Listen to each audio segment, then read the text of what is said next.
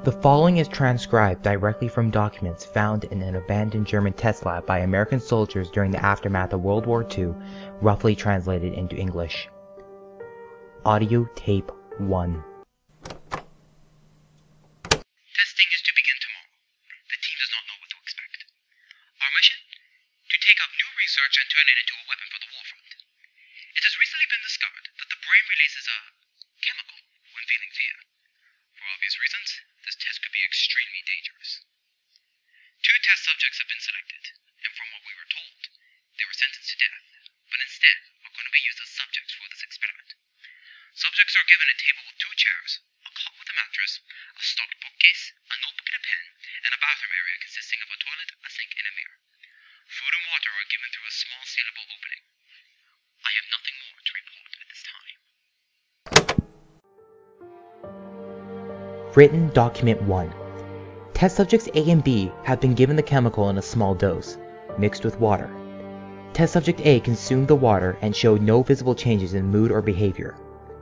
Test subject B, however, refused to drink the water, and he was forcibly given the same dosage but by direct injection. He gave some resistance but was easily controlled and injected.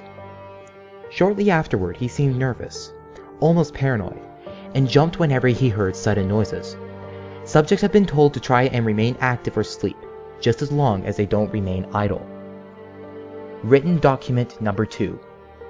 It took time, but we have developed a gas-based version of the chemical. If shown effective on subjects, this could become a very valuable weapon. Dosage has been increased slightly for both subjects. Neither subjects were aware that the chemical was being let into the room.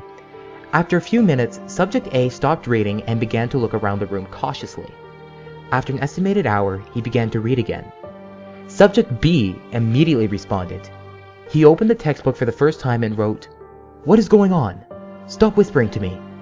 I do not want to hear from you," onto a piece of paper, ripped it out of the textbook, and slipped it under the door. No reply was given. Written Document Number 3. We are going to observe the effects of long-term low amounts of the gas on Subject A, and we're going to observe the effects of a short but high amount of gas on Subject B. The results are shocking to say the least. Subject A progressively became more unstable.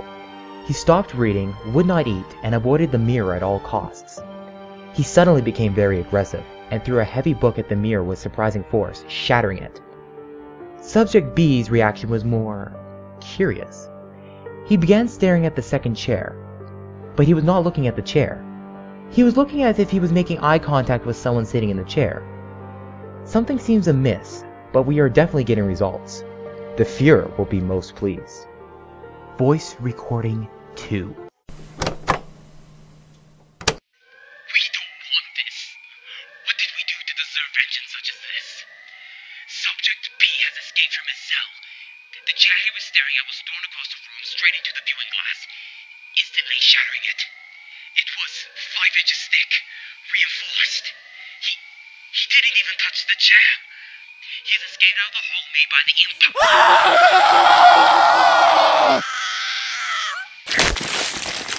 The vents are leaking the gas into the rest of the facility.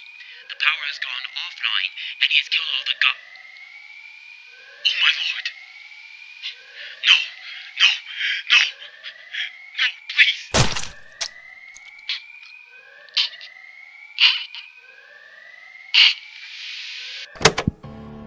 One final note was found.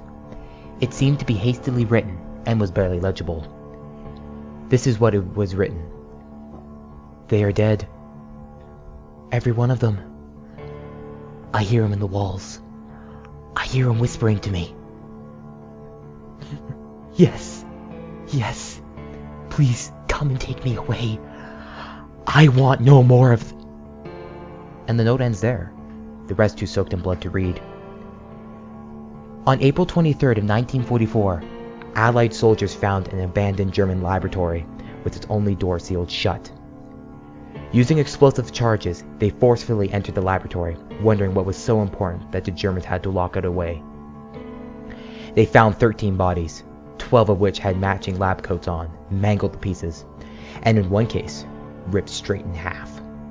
The 13th body had nondescripted brown clothing and no head. A larger scale investigation was launched later by the Germans as to determine what had happened, but was cancelled after many German soldiers absolutely refused to return to the laboratory, even if they're threatened with their lives. To this day, nobody knows what happened to Subject B, but he is presumed dead.